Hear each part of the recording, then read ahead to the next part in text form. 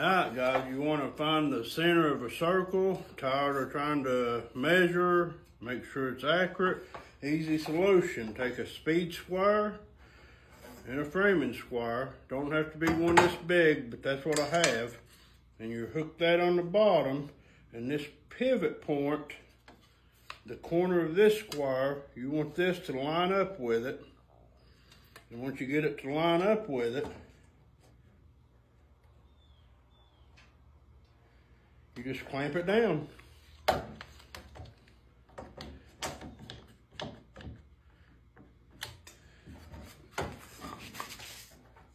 Now you take your circle and put on the edge of that piece of the square.